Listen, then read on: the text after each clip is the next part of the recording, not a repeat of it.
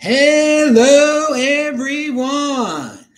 This is Adam Meister, the Bitcoin Meister, the Disrupt Meister. My hair is crooked. Welcome to the One Bitcoin Show. Today is Valentine's Day, actually. I didn't realize it was February 14th, 2024 until like the middle of the day.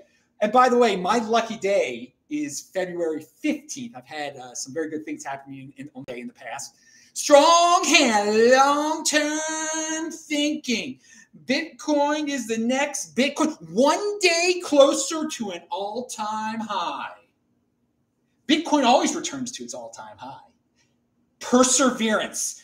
Hello, my elite friends. I was inspired to make this random show at a random time here in Salt Lake City because of a tweet I read.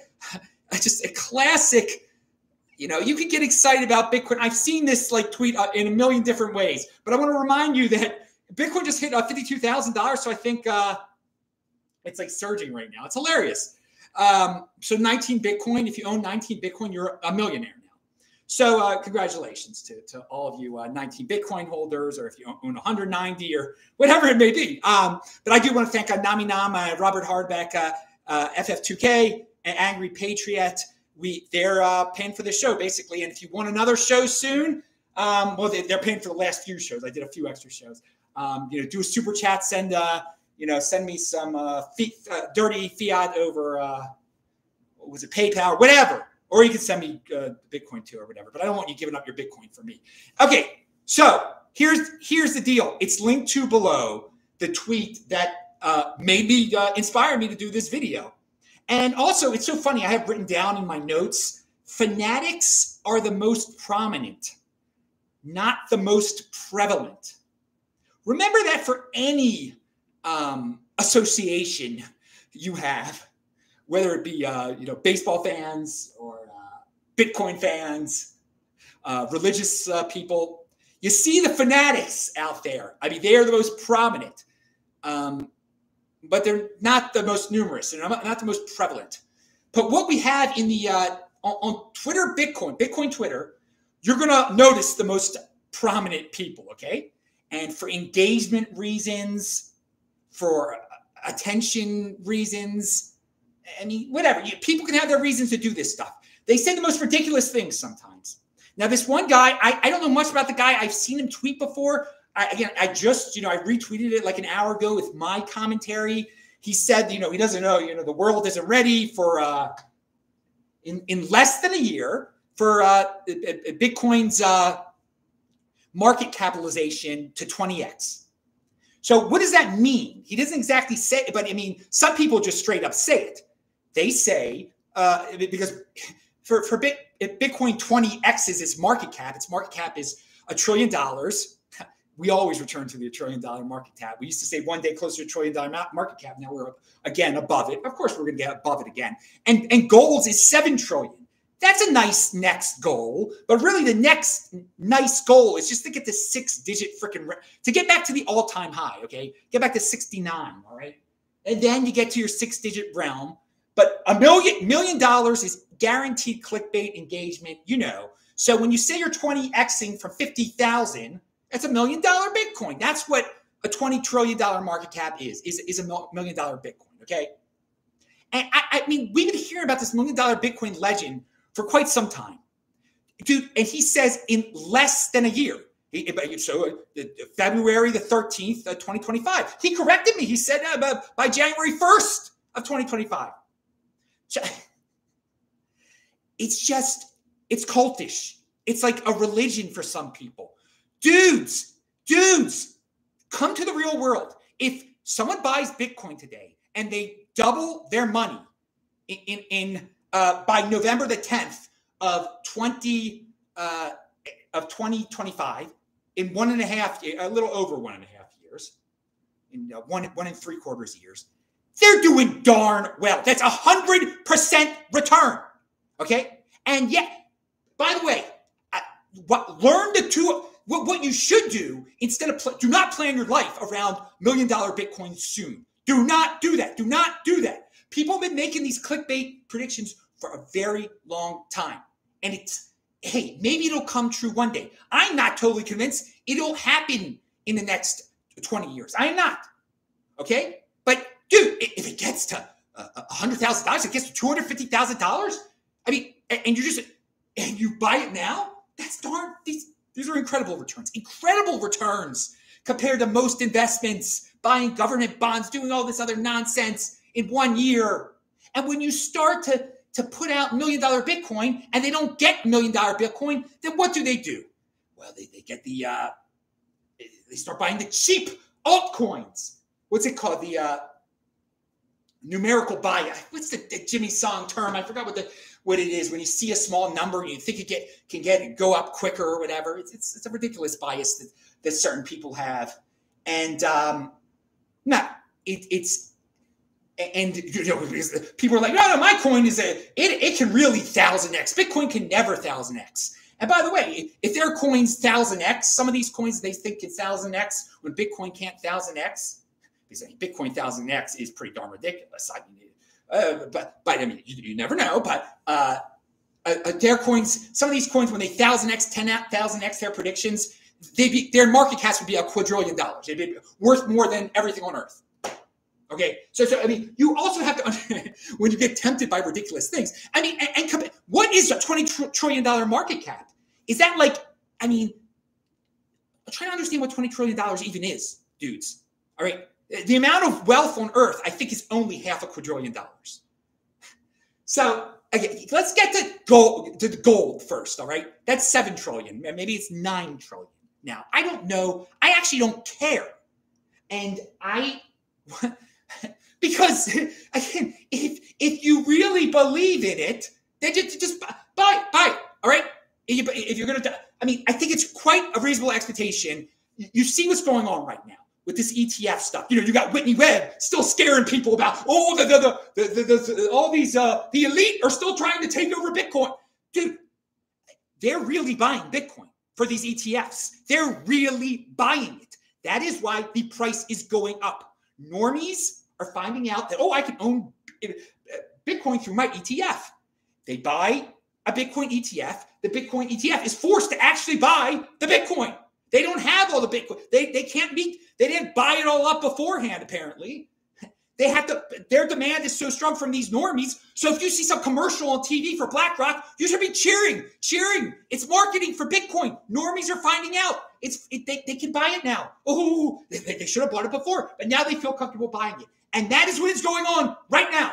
Right now, when you see the price going up, it isn't Adam and everybody who's been talking about it for 10 years buying it, but we already bought it when it was $600. Pound that like pound. Because check out my pinned tweet at TechBall, and you'll see why I'm so darn happy. Oh my God. So there was something else I wanted to say about all this craziness. Let me see if there's any ask questions in the chat, people. Ask questions there. We got Benjamin Dichter, who answer Benjamin. I don't know if you answered my tweet yet, my DM that I sent you. That was very nice of you to talk about me. It was very nice. All right, let's see what we got here. She is the least credible person on the internet. Whitney Webb, he says. Dichter says that. She's one of the least credible people. Well, she's the least credible, one of the least credible people that borders the Bitcoin space, that tries to get into the Bitcoin space. But she can just make up anything she wants to. Unit bias. There we go. It's unit bias. Thank you very much. I drew a blank there. I'm going a million miles per hour. My hair is freaking crooked. It's crooked. Why the heck is it crooked? I can't make it straight. I can't make my spike straight. All right. What else do we have? Yeah. So she had, but no. But people love her because, men here, desperate men love her because she's a woman. And she says doom stuff. And people are in a doom cult. But yes, it's this $1 million thing. It's a cult. It's a cult. Just stop. Just be reasonable with it. Be reasonable, people. And hey, I like to get people excited. If you say it once in a while or whatever, but if it's like every darn prediction you make, hey, it's going to be in less than a year. It's going to be in less than 6 months. It's going to be this. It's going to be that. No, the 210,000 block theory. That's what I also put on my tweet. It's below. It says the tweet. Retweet the one. This is the tweet, or just go to Techbalt, TECHBALT.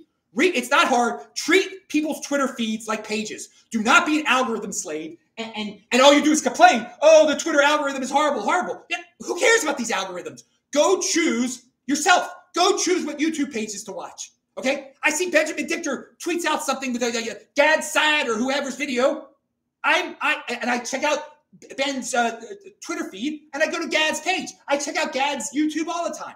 Anyway, and Yaron Brook, I check out Yaron Brook. I don't let YouTube tell me what to see next or whatever like that. I don't let Twitter. But if you treat Twitter pages, Twitter feeds like pages, you actually get to see what everybody's really saying instead of what Twitter thinks you should be saying, which is if you go by what Twitter thinks you should be saying, then you have no brain. Come on now. Just it is such a great tool for people who have brains, who aren't trees, who just, because most people are just like, oh, they should change the algorithm of this, that, and the other. It's their private company. It's their private algorithm. You want to go beg Elizabeth Warren to make someone change their private property? You freaking loser. It's terrible. When it's the information's already, these are such powerful tools already. How much you can learn from these people. Again, if you pick the correct people and you actually use your brain and you actually click what they put out there or read. Does anyone know how to read anymore? Read what they put out there, their blogs and everything like that. Whoa! But yeah, the 210,000 block theory. And this has remained true during this entire time I've been in Bitcoin. And let me explain it again. Pick any day, and look at the fiat price of Bitcoin and go 210,000 blocks from that day. The fiat price of Bitcoin is more. 210,000 blocks later, which is roughly between 46 and 48 months, 4 years. Okay? You take whatever today is, Valentine's Day of 2025, you go back, 2024, excuse me, you go back to 2020, and I think Bitcoin was only worth about $10,000 or $8,000, but people were starting to pee in their pants because they heard about some disease coming from China, and they were starting to panic and sell. Losers. And everybody knows what happened a month later from today, 4 years ago, when I bought 2 Bitcoin for a little bit over $10,000. And now look, they're worth over $100,000.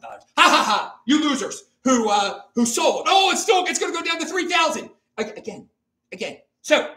But again, 4 years ago, it was about 10,000 before people ate that. I mean, there was I can remember clearly, it looked like, oh, we're getting toward the halving. It's going to keep on going higher. And then this news started coming. It started going 8,000. Then Scott Adams said, oh, it's $7,000. It's selling all my Bitcoin. And then people, because he's a total, well, he's got some interesting takes, Scott Adams. But man, does he value his wealth in women? And does he not learn? Does he not learn why women like him?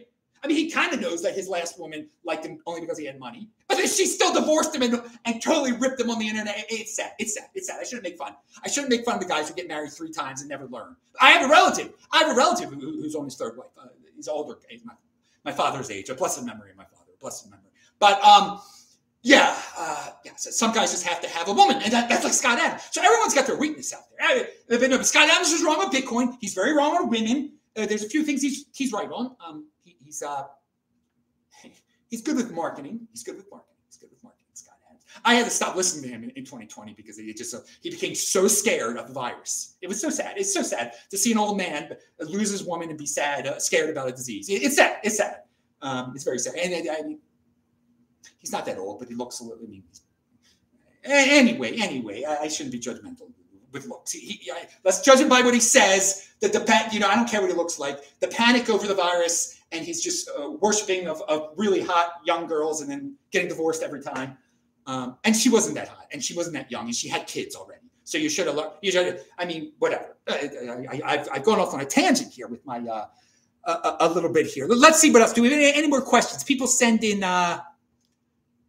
It's surging right now. The price of Bitcoin is surging. This has happened during other shows. Who gives a darn? You should already have your stat. You should already have 19 Bitcoin. You've been watching this show. You're already a millionaire. Congratulations. There are people watching this that are millionaires. Great. It's awesome. I know it is awesome to be a freaking millionaire. You don't have to worry about. I don't worry about anything. It's really weird. When I was young, I'd be like, well, how am I going to make my first million so I don't have to worry or whatever? And then when you're already past that, you're just like, Then you see how easy it is to make your second. It is true. It is. Pound that like button if you're into Bitcoin at least. Whoa, that was pretty awesome back then when that happened. Anyway. Yeah, second million is a lot easier than the first million. A lot. Takes a lot less time. Okay. Well, what do we got here? All right. So if you want to just be reasonable, just say to someone who, because I get asked the question, when's it going to be worth $1 million? Is it going to be worth $1 million? And all I say is 4 years from today, it's going to be worth more. I mean, how many things can you just say that's true for? For 4 years? I mean, I say if this is the way it's been going. Now, again, there's another pattern too, a pretty rough pattern. The guy is saying $1 million by the end of this year. What does that even, what's that based on? What is that? That's not based on any history, okay? Because the way it's been working, as I saw 2013 surge, I saw 2017 surge, I saw, what do all these things have in common? 2013, 2017, 2021, and now I say the next one is going to really be in 2025. That's when we keep getting our new all-time highs in those years. And the last time around, it was not as extreme as the other times. Okay, the previous all-time high was 20. It only got up to 69. So me saying, well, maybe you should be reasonable and think maybe it can only get up to 100,000 or something. I mean, some people are very sad by that. How can you be very sad on this day? On this day, Valentine's Day, when it's only worth $52,000, which means you double your money. Now, again, I hope, I mean, again, and it's always around November that the all-time high happens in those years. 2013, 2017, it was December. I think 2013 was also December. 2021, it was November. So, this halving thing is real. And people, it's not priced in because the same thing keeps happening. The newbies that come in don't know about this stuff. I mean, they're not buying for the halving. And eventually they do start buying after the halving. They realize the price has been, the new supply has been cut in half. And again, the development on Bitcoin, the excitement around Bitcoin and cryptocurrency follows the same pattern. Let's go back. 2018, 2022, 2014. People were so down on cryptocurrency and Bitcoin. No one's working on it. The only people that were working on it became rich as anything. Coinbase was working on it. There have been various, little altcoin projects that did doing things that made lots of money during those off years. So the lesson is this: during the off years, you build your stuff, you build your stash, you build your business. Okay, that's when there's blood in the streets. When people are panicking, you do the opposite of what all the normies are doing. Oh, it's dead. It's going to zero. It's this, that, and the other. But now, when things start to get, we get closer to halving, then first of all, people don't even realize when the bear market is over. They're still crying. If you go back in my tweets, when Bitcoin got to 32,000, I said, that's it. The bear market is over, but it has doubled the low. It is proven that 15,000, it's not going to go back to 15,500, which it was at in November of 2022. That was the low for this cycle. And then when I knew it was a low, when it doubled. And it's been proven every time. Okay? We've been through this. I've been through this 2013, 17, 21. This is the fourth time around. Come on now. It'll be 2025, be the fourth time around. So that guy might have great intentions. And I forgot his name already. He's got more followers than I do on Twitter. And I'm sure he's a good guy, a nice guy. He tried to reply and everything like that. But it's engagement. It's clout. It's getting ridiculous. And some people, it's like, you have to believe it's going to be $1 million or you're not a true Bitcoiner. You have to believe it's going to be the world reserve currency, not cryptocurrency. You can't say the word Ethereum. You can't say the word Solana. You can't say the word NFT. It's the Bitcoin Inquisition. So this is not as extreme as the Bitcoin Inquisition. It's another cult. And it is, again, it's just amazing. It's the first time in the history of mankind we've had cults around money. I think it's fascinating. There's so much psychology involved in the price. And I think sometimes when there's psychology involved in the price, it can become just really based on very little. It can be somewhat irrational because I think psychologically people are going to just get it in their head. It's going to be $100,000. And because of that, it is going to be $100,000. But I'm not comfortable because I'm following the pattern still. I don't believe Bitcoin can reach its previous all-time high of $69,000 until after the halving. I mean, and if it follows the pattern, it'll be about 5-6 months after the halving. Now, again, the new factor, and again, new things happen, life changes. This thing that Whitney Webb tries to vilify, the ETFs, the elite, all scared, doom, Elon Musk is killing us all. Everything that's good is bad. What a nihilist, what a sick, disgusting nihilist she is. And she makes money off you losers who value their lives, wealth, and women. What did you send her for Valentine's Day, you losers that watch her show? Totally watch her. Oh, she's such a great journalist. Do you actually go check on the stuff that she said in the past, how wrong it is? Some of this not, World Economic Forum, this guy's a member of it, this guy, everyone that's slightly connected to the world is a villain. Horrible person, going to end society as a whole. Don't trust Bitcoin. They're trying to take over Bitcoin. Does she understand you can't take over Bitcoin? You can't take it over. How many Bitcoin does she own? None, probably. None. She's a loser.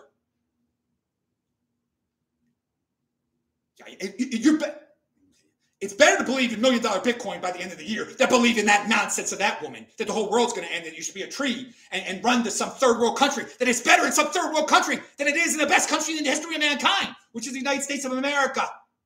And you might hate America, you haters out there, but this is the best country right now. It is. No doubt about it. We can still, there's 50 different states. Some states are a little bit more crazier than others, okay? But you don't have to be a tree here. You can move to Utah. It's safe. It's fun. It's great. You can become wealthy as anything here, okay? And yeah, there is government overreach. There are problems. Okay, and we should watch what the government's doing. We should think about what they're doing. But some of these other places are totally ridiculous. What they did during the virus, it's totally insane. What they did in Australia, I mean, just so disappointing. Singapore, I mean, and these are financially free countries. But then what happens when there's a little disease? They all lock you up and become authoritarian monsters. So, but no, she feels it's the hate. What the United States stands for, the idea that it stands for, is freedom. Is freedom to do freedom to do what you want, not get in anybody's way. And there are some people that are trying to change that, to alter that. But still, that basic concept is not. There's just some people that don't even have that in their culture. Okay, so no, this is the no, again. There are monsters here. I mean, yeah, you're free to be a monster here. You could be Elizabeth Warren here. Fine. But she doesn't end up in the gulag. Okay. This is and speaking of countries that people hype out, and that BJ Benjamin is here. I'm going to talk about it now. El Salvador, the situation has gotten worse. I mean, the punishment, there's political prisoners and stuff going on there. What they did to that guy, bashed his freaking brains in. Now he's dead. All right, he's dead. It was a disgusting picture on Twitter. I couldn't even retweet it. It was horrible. But people are like, it's so great to move to El Salvador. It's whims. It could all change in a whim. There could be a coup at any moment. In order to, I mean, you want to live in a country, and again, it's become safer there. You want to live in a country where you have safety, not because of the culture is, all about freedom. No, it's about you follow the state, you go by what the leader says. You're cool. Whatever he says, that's it. You're good. And okay, so you gotta mind what you say about the state. You can't in our country. You can make video after video about how bad this country is. And it's legal to do that. And it should be legal to do that forever and ever. You've got all these complainers out there. I love these guys are the best. They're the ones that, you can't say things about Israel that are bad. You can't say things about the United States that are bad. The mainstream media it doesn't let me on any, nobody knows about me. Norman Finkelstein, the biggest self-hating Jew, in the history of mankind, he says that all the time. Yet I see him on all these videos, on all these people's channels. This is a gimmick of these losers. They say, if you speak against Israel, that's it, you're canceled. Dude, they're on every single video out there. What these losers want is they want to be on NBC. They want to be on CBS. They still are in those old paradigms. The world is changing, dude. Who cares if you're not on CNN? And some of them do get on CNN anyway. But who cares if you're not on NBC or ABC? No one watches those things. Okay, so your 70-year-old mother got to see you scream about Israel on ABC. What the heck? No one saw it. No one saw you. I mean, it's just so funny. The people are like, oh, the mainstream media is against us. This is that. Who cares about the mainstream media? Make your own darn channel. Norman Finkelstein couldn't do that for years and years. He could have made a YouTube channel. He would have been very popular. Very popular. He's on everything now. Glenn Greenwald crying about the media, the mainstream media. At least he made his own darn thing. And now he says it's all going down the tubes. But still, these guys who complain about the mainstream media, they still have this leg. And the people who complain about the legacy institutions, they still want build your own institutions. Who cares about Harvard now? Who cares? They still want their kids to go to Harvard. They still want to appear on ABC and CBS. But there's a new generation coming out there. Okay, just be part of the new generation. Right? Don't worry about what Harvard and ABC and CBS are. And I know why people are worried about those things because they still haven't. Because 80-year-old women vote more than young people, they still influence the politics and on the federal level. They still have great influence over the politics. And some people live vicariously through politicians. So and if they're told by their politicians to blindly hate these institutions too, they'll do it also. They'll do it also. So, there was someone that made a video about like, why do so many conservatives like Russia? Well, sadly, one of the reasons is because Tucker Carlson tells them to, basically. And so some people just go to authority. Now, Tucker, I'm not painting him as like a Russian asset or anything like that. But his vision of America is a little bit, he's saying it's so great to be on the clean streets of Moscow. And so he praises their government for that. No, dude. You can't speak against the leader there. We have freedom of speech here, okay? It's a little different over there, and it's really cool to have clean streets where you can't say when you see a dirty street, oh, this is Putin's fault. you can't say it. Like here, you can actually say what the problem is. That in Chicago, in Baltimore, the people they're completely inefficient people are being elected by horrible cultures, by horrible subcultures in America. Who just want free stuff. They're electing terrible people who maintain nothing, who don't care, who know they can just play all sorts of woke politics to get reelected over and over again. And I can say that, and I'm not going to get thrown in jail. And that's the beauty of America. But you don't have to stick around those areas. Tucker wants a managed economy where the government sees small towns going down the drains with a lot of drug addicts in them, bringing back industry, picking industries, and so people can stay in their towns. That's not your right as an American to be able to stay in your town forever and ever. Things can happen. Things can change. You have the right to live your life any way you want to. So you can make the most of the drug addict situation around you, or you can just leave and go to a new, better place where the cost of living is a little different. Maybe it's more, maybe it's less, whatever it may be. But there were people kind of say they try to say what I say this is the best time to be alive, and they're like, better than when? I'm like, better than 1994 for God's sakes. That was 30 years ago, 1994. There was no internet. There was no real internet then. There was no. You had to use a fax machine and your home phone.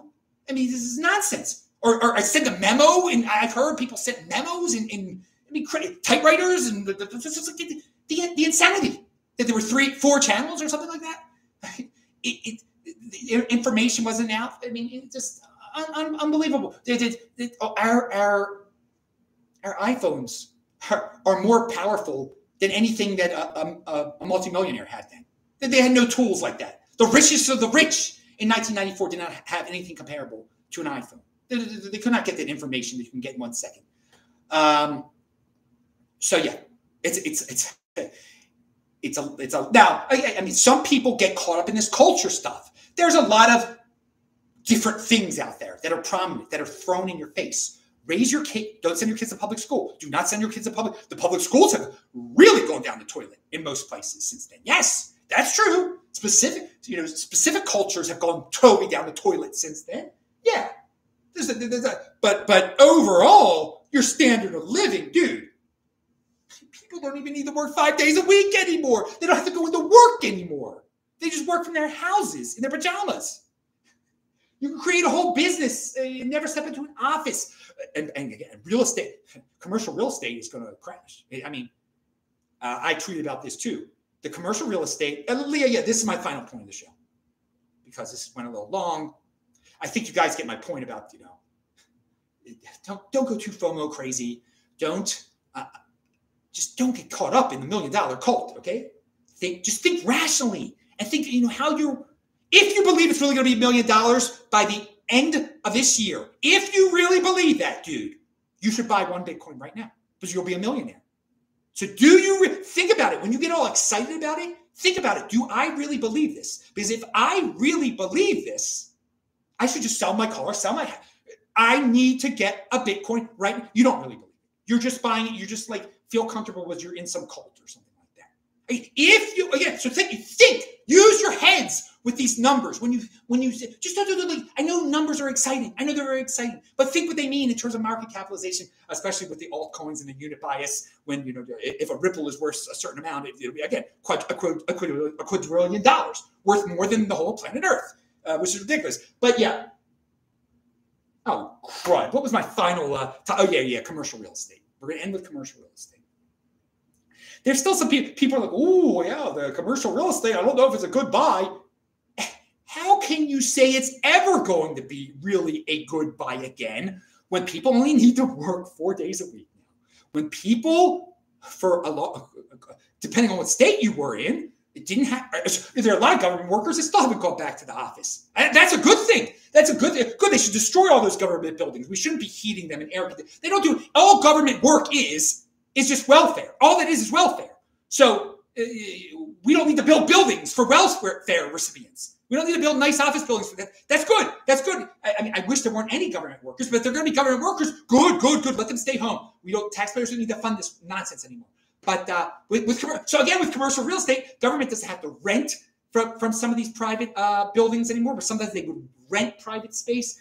But private corporations have become more lean. They let people work from home. They use the internet. They use the metaverse that some people think is a joke, but isn't a joke. It's real. And so commercial real estate is bad. And there are a lot of pension funds out there that own commercial real estate. There's a lot of different funds, traditional funds for all your diversification for the sake of diversification. You better buy your different funds, this fund, that fund, the other. Well, they all got their hands in commercial real estate, dude. So what's going to happen to commercial real estate? Now, Bitcoin isn't involved with commercial real estate. But no. That's the one asset I can think of off the top of my head. No. Bitcoin's not intertwined with commercial real estate at all. Now, there are some people that own both. And we saw in 2020, when one thing starts going down and you need cash, they sold the Bitcoin too. Also people were panicking because they thought it was the end of the world. But some people were being liquidated here, there, and everywhere. So they sold their Bitcoin to get their cash because they owed people cash. And that was that. But this time around, with commercial real estate, we got two options here, basically. The government will just bail all of them out, which is probably going to happen. And it'd be a great time to introduce the central bank digital currency at that point. Just, bail them out with a central bank digital currency. It's a threat to national security that all the commercial real estate is worthless now. There's certain areas, but another thing that would be great if localities should take a whole, instead of relying on the federal government for everything, localities should say, we have high housing prices. No more restrictions on commercial real estate. You can live in this commercial real estate now. If you can figure out a way to live in this thing, go live in it. If you own this, you can rent this to some hipsters, okay? And that will solve part of the problem. Like rezone or get rid of zoning. Just get rid of zoning, rezone the commercial real estate to anything else but commercial real estate. We're talking some of these old malls are what's ever going to happen to them? They're waiting around. The owners are waiting around. Oh, please, Yuppie Condo, come around. Yuppie Condo, buy this from me. They're not all going to get bought up by Yuppie Condos, all right? Hipster condos or whatever. Just there are all sorts of people. When I was in Baltimore, some of the low level. Some of those grungiest hipsters in the world, they would live in some of the nastiest warehouses, and they make them these art spaces. They'd be so alternative, dude. Well, let everybody do that, okay? So yeah. And the third option is just like commercial real estate is really going to crash. The localities will panic. They won't change the zoning. A lot of people will lose a lot of money. Pension funds will go down. There will be no bailout. Bitcoin will also go down because people will start selling Bitcoin. Temporarily, people will start, but then it will be what I call the digital flippening. People, many more people will understand if the commercial real estate really crashes, and I think they'll bail it out somehow. The government is what I mean by they. If commercial real estate, if it really creates a problem for these pension funds and all this stuff, people will say it'll be a digital flippening. A lot of people will be like, I don't want these physical assets anymore. It's totally ridiculous. I just want digital stuff. I just want digital stuff. This craziness doesn't happen. It's easier to maintain. There's no insurance. I don't get sued. I mean, there's a lot of value in having digital assets. I know a lot of people laugh at the NFTs and all the other stuff that's out there. But dude, right now it's probably better owning an NFT than some of this commercial real estate. I will tell you this. I'll leave you. And Paul, thank you for the compliment. Thank you for everybody who supports the show. There was some commercial. I think it was on Ben Shapiro's show. One of these, that still promote gold. Maybe it was the guy in Austin's show, the guy from Russia, not what's his face, not Lex, Michael Malice.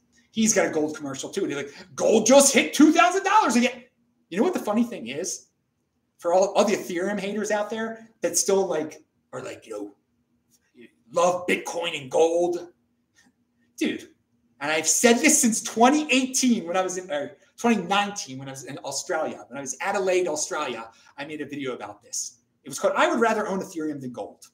Oh, I would much rather. Again, Ethereum is 2,700, right? I mean, one Ethereum is worth more than 1 ounce of gold. All right, and it started out as like $1 10 years ago. And Ethereum is better than gold. Ethereum is better than gold. I'll say it 10 freaking times if I need to. Because you could build things on Ethereum. You could trade it for Bitcoin like that at its very base level. Okay?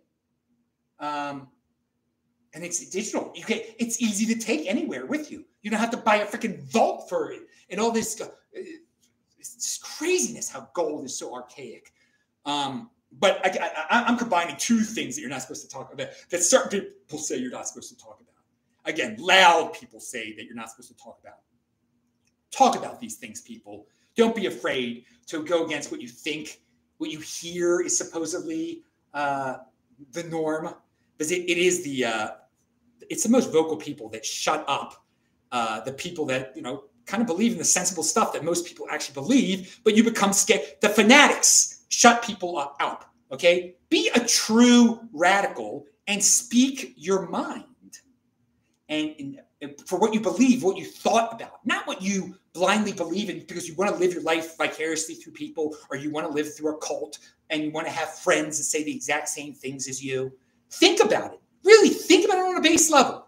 Is Ethereum better than gold? Is Ethereum? Yes, it is. It is.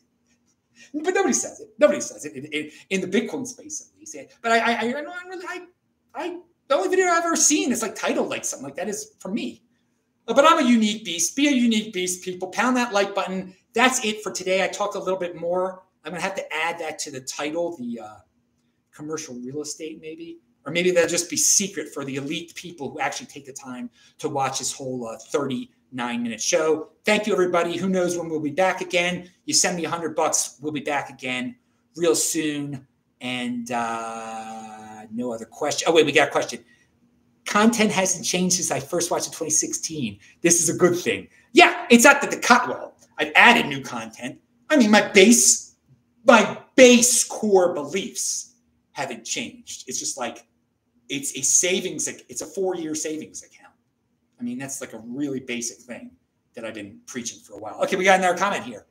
As a subscriber to your channel since 2019, thank you for teaching me to be offended by selling. Strong hands. And that's from Cue the Plane Sound. Well, thank you very much, man.